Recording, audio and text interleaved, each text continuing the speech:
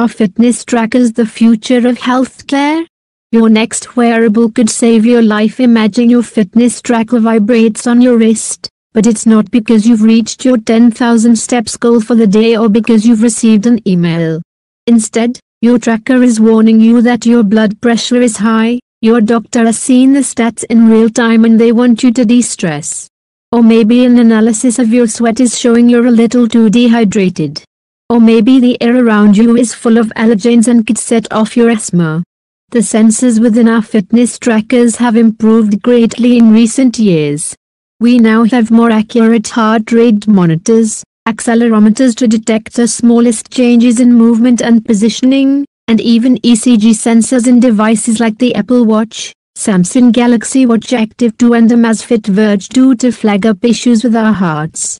But many experts believe this is just the beginning and soon our fitness trackers will be packed with an even wider range of sensors to collect data that could, potentially, save our lives, diagnose illnesses and keep our doctors constantly updated.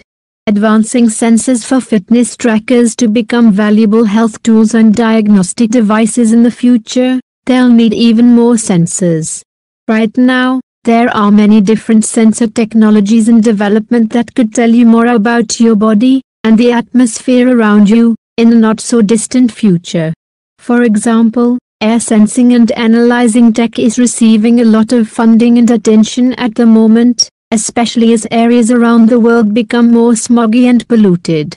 Over the past few years, we've seen companies like Plume Labs and Cair develop products that can alert you to changes in the air around you. This is appealing for those with respiratory issues, allergies and anyone with general pollution concerns too. These sensors currently exist within standalone devices, but could one day be translated into much smaller wearable trackers. But it won't just be about sensing the air in your home or direct vicinity. To make data about the air more meaningful, this information could become cloud-based. That way upcoming hazards, including pollen or smog, could be crowdsourced and then relied upon for real-time updates. This is the thinking behind the Air app from Plume Labs, which shares data with people in different locations. Another sensor technology that might be fitted into wearables in the future is the kind that can monitor and analyze your sweat. Engineers at the University of California, Berkeley have been working on a sensor that can measure electrolytes and metabolites in your sweat. It takes information about skin temperature and can then alert you to lots of problems, including fatigue and high temperature, which might be the first sign of dehydration or illness. As well as sweat, your breath could also provide useful feedback. Devices that contain sensors to analyze the composition of your breath are already available to some athletes and health professionals and, one day, could make their way into our fitness trackers. For example, Cosmos K5 measures oxygen consumption, heart rate and energy expenditure from your breath. These kinds of devices are bulky, so it'll be a challenge reducing them into a wearable. But with so much valuable data in your breath, a Fitbit that doubles as a personal breathalyzer might not be too far away. Of course, this is just the beginning. New ways to track blood glucose levels, interpret your mood, guess at your stress and measure your blood pressure are also being developed, and even built into some consumer-facing wearable devices already.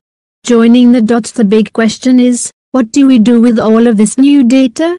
We're at a point where the suite of sensors is pretty good.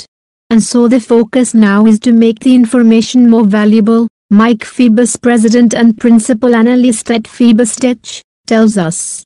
Consumers are tired of alerts like you walked 1,243 more steps than yesterday, or you spent 23% of the night in REM sleep. They want to know what that means. And what they can do to make that better. That's challenging. The technology is only half of the equation. There are many who believe that for these wearables to truly change the way we treat and diagnose health issues in the future, we need to improve the way data is interpreted and then shared with healthcare professionals as well. For example, an advanced tracker that can detect heart problems may sound like a life-saving wearable, but if the data isn't easy to understand, sent to your doctor or properly taken into account for future treatment, it won't be as helpful as it could be. In fact, it could just prove to be more confusing. Of course, there's responsibility here on wearable tech manufacturers to work to better interpret our data for us and make it accessible. But there's only so much individuals can do with potentially complicated medical information. This is where doctors come in and why it's imperative they understand the potential of wearable technology, and how to use, access and interpret the data it collects. Fitness trackers are great. And, if used well, can give clinicians useful insights into a patient's physical well-being. Farhan Amin, GP and founder of Concept Health Technologies, tells TechRadar. They can also be incorporated in hospitals to measure the activity and physical progress of a patient. This can help with the discharge planning, enabling right support for the patient is in place before discharge. But although fitness trackers are encouraged by some doctors, they're not commonplace, at least not yet. The challenge is how to incorporate fitness tracker within the existing healthcare setting, Amin says. He believes the answer is a more joined-up approach. To move forward, healthcare providers and fitness tracker companies need to work together closely to ensure the patient gets value from being tracked. Although implementing new ways of tracking and diagnosing issues might seem like a costly undertaking, it certainly makes sense for both patients and medical professionals. Here's an opportunity to make the devices our doctors' eyes and ears for the 99.99% of the time we're not in their offices. Phoebus says in their offices. Phoebus says, Babylon Health connects you with GPs via your mobile, image credit. Babylon, one company already working to make sense of the data collected from fitness trackers, and shake up how we view and access healthcare, is Babylon Health. We already help users better understand the information that's collected using their fitness and wellness devices with our Monitor product. Keith Grimes, Clinical Artificial Intelligence and Innovation Director at Babylon Health, tells us.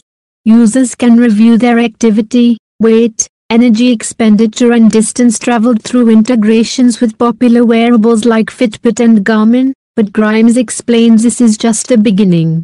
Future plans will look to track mood and other measurements, integrating them into a comprehensive health record. In this way, fitness tracker data will be able to help people manage their chronic conditions like diabetes and high blood pressure, better understand their risk of diseases and take action to prevent them, Grimes explains.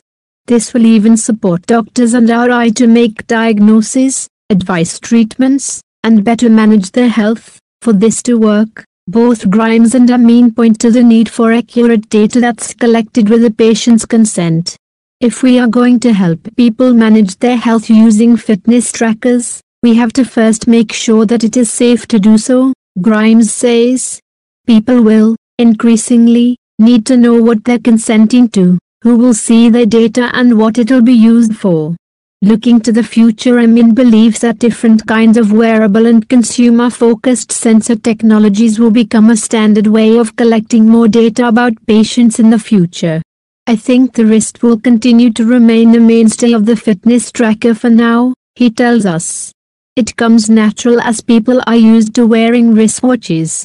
There is a lot of research going on in smart patches, smart ink, smart clothing, all of which is really exciting, but none of them are consumer ready yet. But further into the future, our wrists will just be the beginning. We can expect more of a holistic approach to health with the tech and eye assistants already in our homes. Eventually, fitness trackers or the current generation of fitness trackers will become obsolete and replaced with even more intuitive and passive form of data capture, Amin predicts. Smart home, smart cars, smart offices will talk to each other and may be able to capture physiological and biochemical data in a non-invasive way. More sensors are being added to fitness trackers as we speak, and plenty more are in development. The challenge is how we can turn these trackers from cool lifestyle devices into potentially life-saving health tools. To do this, we'll need ways to better interpret our own data, as well as understanding from medical professionals who are as clued up about what the technology is capable of as we are. That way our doctors will be better equipped to look after us and will all be much more informed about our health because we can keep a close eye on it 24/7. Our fitness trackers, the future of healthcare.